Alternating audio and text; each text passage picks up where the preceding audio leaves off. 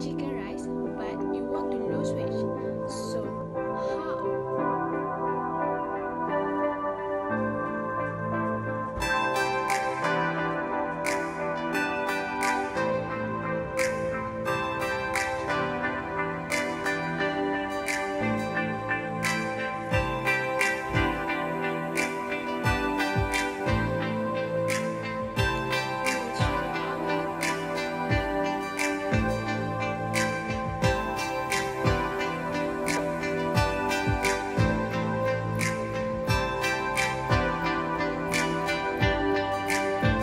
The benefit of the product: first, help in diabetes management, provide antioxidants, may help reduce obesity, promotes weight loss, it is free from gluten, boosts heart health, control cholesterol level, maintain bone health.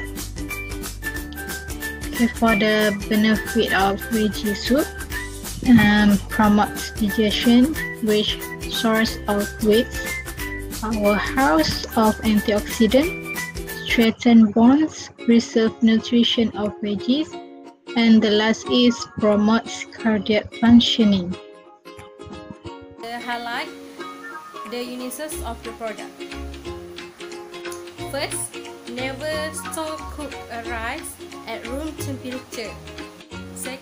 We use a vegetable soup to make more healthy soup, and we get the nutrition from this vegetable.